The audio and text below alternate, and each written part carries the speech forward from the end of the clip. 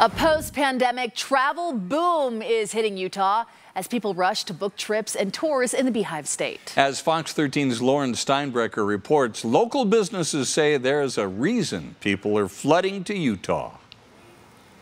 The airport tells me they're ready for a busy summer season. And as people fly here into Salt Lake City, that means our national parks are going to be busy. Places to stay are going to be full and tour companies completely booked out. It's almost summer vacation time, and with COVID restrictions lifting, plus vaccination numbers rising, travelers are saying it's time to venture out. I thought last year was busy.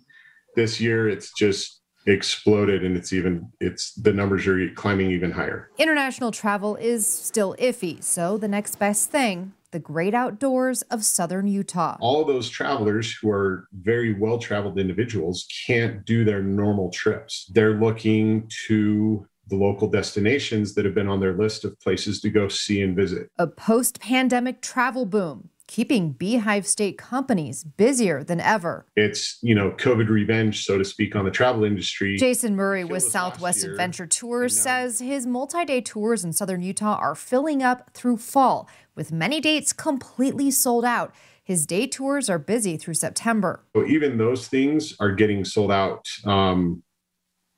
in advance, and that's not normal. So it's like people are planning more ahead. It's definitely busier than it has been in the past this time of year.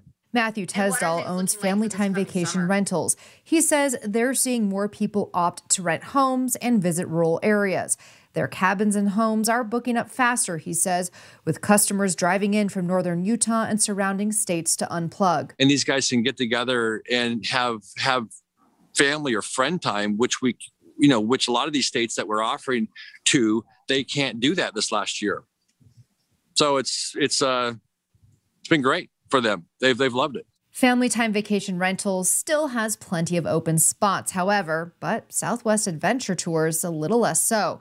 So if you want to book that ticket or tour, according to them, now is the time. Murray had a little tip for locals. Try to find some off the beaten path places to explore in Utah this year. Now, his next tour group is going to be flying in here tomorrow for a week-long trip down in southern Utah.